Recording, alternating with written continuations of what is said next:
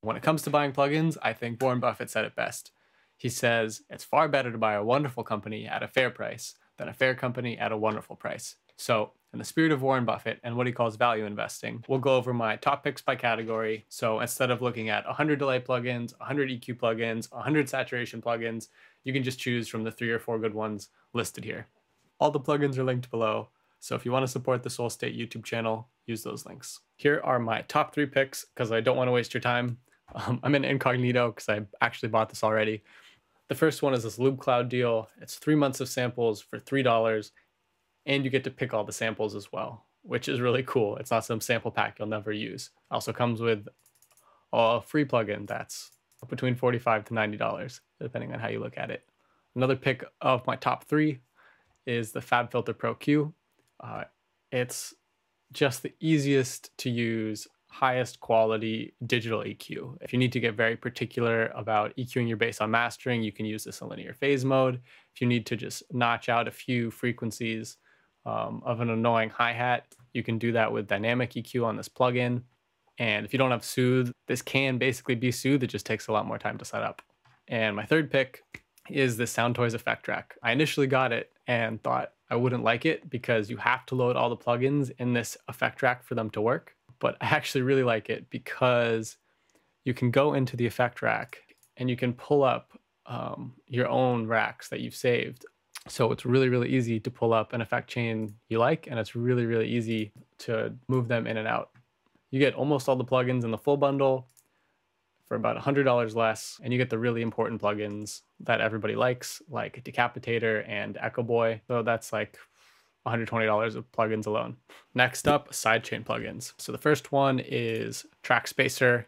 Think of it like smart ducking. It can duck a particular frequency. For example, you can have 3K on the vocal, duck 3K on the snare. Then we have Gatekeeper, which allows you to do rhythmic style gating effects, and it allows you to do sidechain. The thing is, it's not multiband, which is where the next plugin comes in, Volume Shaper. This allows for multiband ducking, which can be very helpful if you want to just duck the low frequencies under 300 Hertz, for instance, to just make a little bit more room for the kick drum. Okay, so here's an example of Track Spacer, and we're having the kick drum duck the top drums. So we get a little more click from the kick.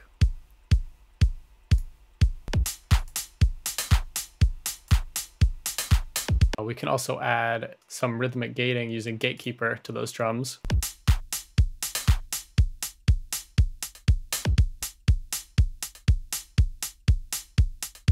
Or we can just use Gatekeeper as a traditional sidechain.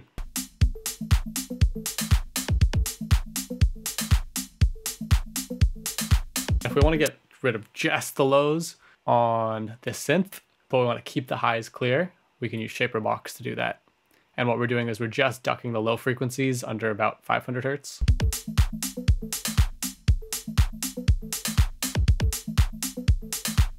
Next up, we have Diamond EQ by Luca Predolese and Acoustica Audio. It's a great tonal EQ. Slap it on your master bus, twist the knobs a little bit and see if it adjusts the tone in a nice way. The high mids and high frequencies are really nice. You can push them really far without it getting harsh. But as amazing as this plugin sounds, it's equally as amazing at destroying your CPU, which is actually the only reason I don't buy more Acoustica plugins. Hit down.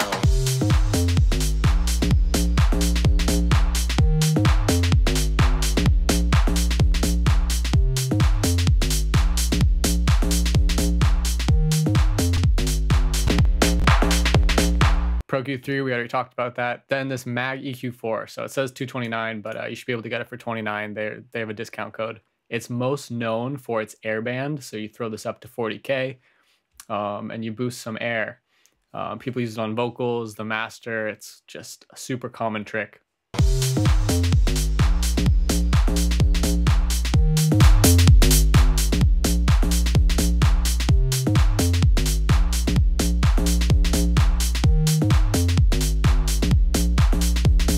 Both the Diamond EQ and the Mag EQ are very simple. They're the exact opposite of the Pro Q3, where you will get technical with the Pro Q3. That's what it's good at. But the Diamond is like a super wide type of EQ, super wide bands, and then the mag is a little bit more specific, but both of them are much more tonal than precise. And the last thing I'd put in the EQ category is Soothe 2. We've seen this a lot. Disclosure uses this one a bunch. I mean, at 159, it definitely hurts a little bit, but I'm happy with the purchase. Okay, vocals. Soothe is really good at this. It's basically a smart dynamic EQ. So with Pro Q3, you have to go in, you have to find the frequency, and you have to cut it out. With Soothe, you just kind of tell Soothe the area that that annoying frequency is in, and then you can control how much Soothe reduces that annoying frequency. Really helpful.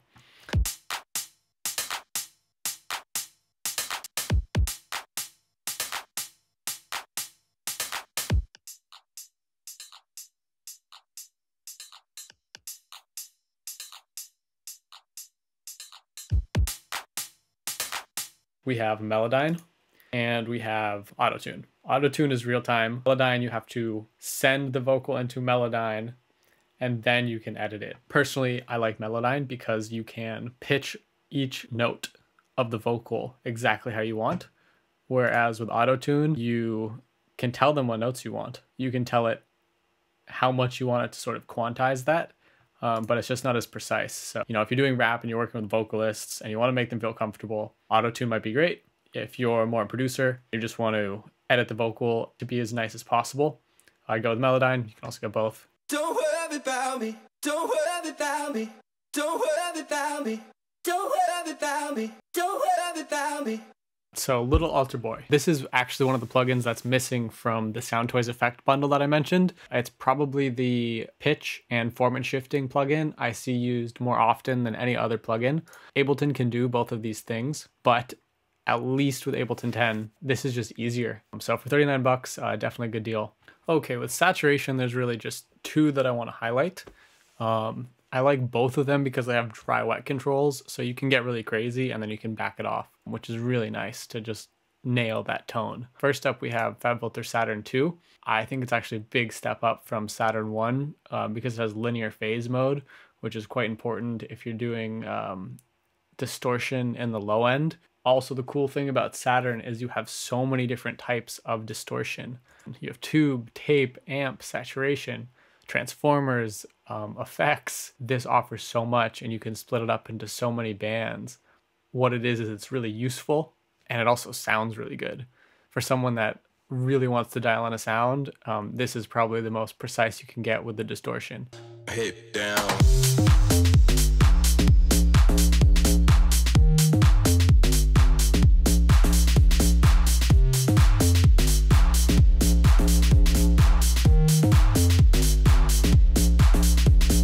The other option is Soundtoys Decapitator. Again, that's included in the Soundtoys Effects bundle, which is about $130. It emulates 5 different distortion units shown in the bottom here. And the thing is, you mix the dry wet in.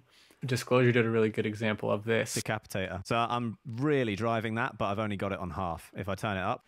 I changed the channel on you. I'm on it. I like the lace on you. Shit about it. Soft lips, soft skin, smooth.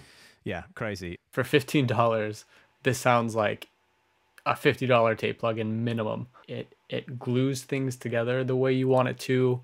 You can get saturation out of it. Way underpriced, way underrated. It's just such a good deal for 15 bucks. Don't worry about me. Don't worry about me. Don't worry about me. Don't worry about me. Don't worry about me. Don't worry about me. Don't worry about me. If you want to get a new tape plugin, I would get this one for sure. Soft Tube Tape. I don't own this plugin. I've heard good things. Kind of just wanted to give it a mention. J37, I think this is probably one of the most popular ones we see everywhere. Kenny Beats uses it all the time to just get that lo-fi wobble. Okay, compressors. The 1176, any version of it, just doesn't have to be the Waves one. The 1176 is just a really nice compressor. You can use it on drums and you can use it on vocals. We saw Wolfgang Gardner using it recently in one of our videos for some great drum pumping.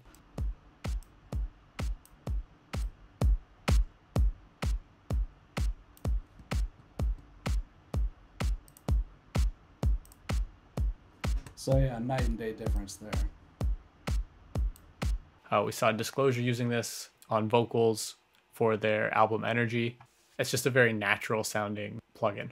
The CLA 2A is another soft leveling type of compressor. You can also just go with the ADHD leveling tool because it's a super good deal at $0.00. It does add a bit of noise, but Andrew Huang uses this one. It's good. For multiband compressors, if you don't know what you're doing, they're probably going to cause more problems than they solve. And if you have to spend money to cause more problems, that's not a good combination. The FabFilter Pro MB is the best all-arounder. All the FabFilter products are good. We all know that. I don't really have to say anything else about this. Leapwing Audio Dyne 1. Just look at the testimonials. It's all famous mix engineers that use this. It sounds really good. It destroys your CPU. If they could get the CPU down on this, I might buy it. The last one is probably the most beginner friendly. I'd almost put this in a different category. The other ones you can really reshape the mix and the transients in dangerous ways. Whereas the S73, you can use it as a tool to do a particular thing. For example, adding a little bit more clarity on the vocals, taking out some rumble. Disclosure uses this on the master all the time. This also happens to be the best priced at $37. So I use it, I like it. Probably a good place to start. Okay, for some special flavor, I'd recommend you check out the Goodhertz Wolf compressor. It's modeled after a Boss 303. I've seen Bad Snacks use it. RAC is a big fan of this company. This plugin from Goodhertz and the Faraday limiter from Goodhertz are very much the anti-digital of plugins, as in they're just all about character.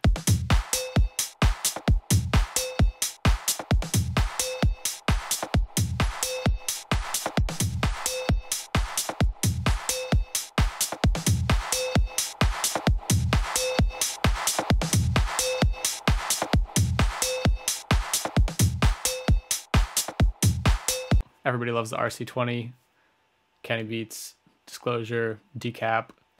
Oh, got DJ Zinc here.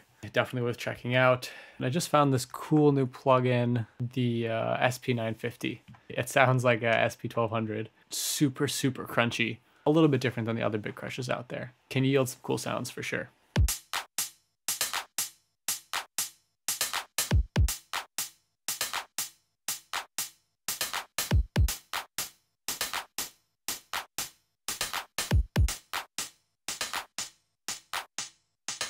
For music theory stuff, buy an Ableton Push or download Scalar. For 50 bucks, it just teaches you so much. You can go in and you can find chord progressions, common chord progressions. So you can sort by artist, you can sort by genre, and you can find common chord progressions. I think it's a cool way to get unstuck, and it's a nice way to learn a bit about music theory and chord progressions if you haven't been classically taught as a pianist. There's really two plugins that I would recommend you check out. There is Big Kick, which is awesome at $25, just totally no-brainer. And there is Kick 2, which is 40 bucks, so a little bit more. I personally own Kick 2. You can get very, very, very detailed with the click and the length and the pitch. It's definitely everything you'd ever want when you're designing a kick drum. Big Kick is the one Disclosure uses. I think either of these are awesome options for designing a kick drum.